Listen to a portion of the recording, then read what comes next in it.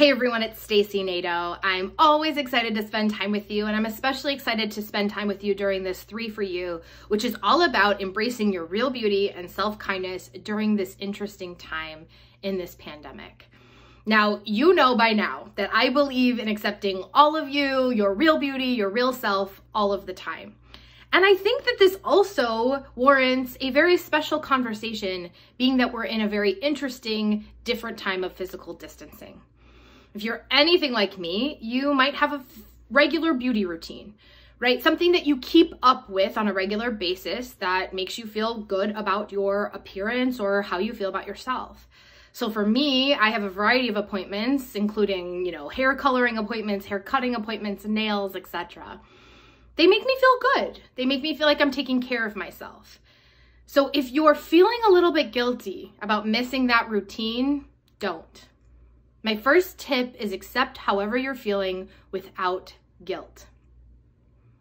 If you have a routine that you miss, all that means is you enjoy taking care of yourself.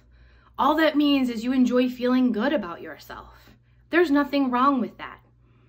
And yes, there is other suffering happening in the world. I know you're able to recognize that and still feel a little bit of your own pain too. Perspective is healthy. I agree with perspective. I agree with reminding ourselves of perspective. But I also know how important it is to own how we're feeling and let those feelings be with us no matter what. Accept how you're feeling and don't feel guilty about it. This leads me to my second tip, which is get a little creative. Make some connections. In this time of not being able to go to your appointments or keep up with the people who help you with your physical routine, there might be opportunity to get very creative in how you keep up with your routine. Are there ways you can do things yourself? Are there ways you can get creative? Are there ways you can connect with others who are really good at certain tips and can teach you? Where can you get creative? See, the thing about creativity is it's playful. There's no pressure. You don't have to be perfect at it. You just get to sort of try, to test, to play.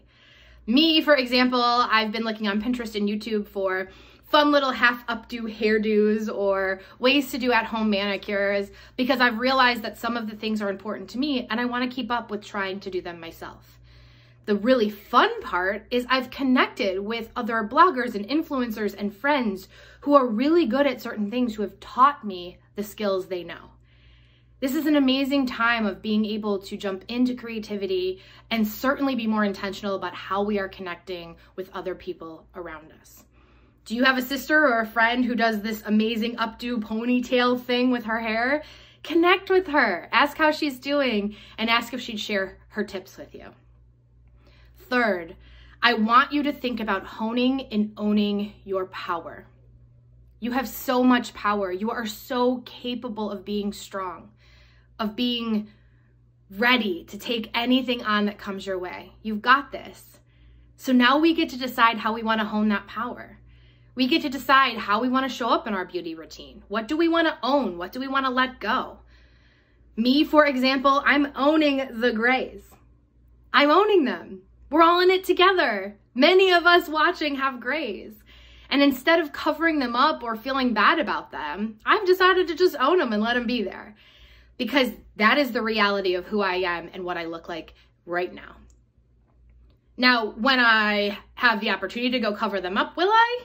I certainly will. I certainly will be one of the first in the chairs to get my hair colored. But for now, especially because of the circumstances, I'm letting it be okay.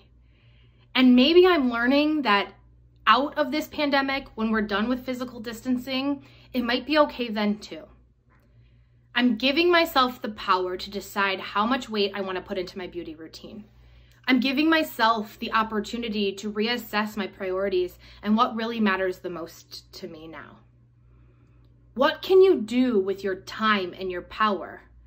Maybe you had an appointment every 2 weeks to get your nails done. That was me.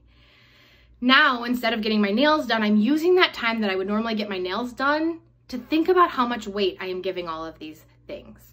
To maybe create something new in my life, to do something different that fills me up also. I am sending you so much love. I hope this 3 for you helped in some way. Always love hearing from you, so please connect, and I will talk to you all very soon.